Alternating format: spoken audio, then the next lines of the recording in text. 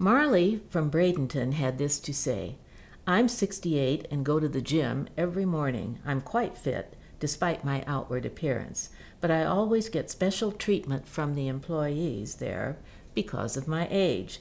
I've told them many times that I am fully capable of the physical activities that I choose to do, but they always seem to hover around, hoping that I won't croak on their watch.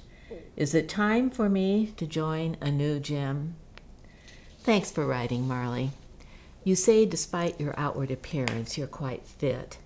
I believe you, but you need to stop showing up at the gym in a wheelchair.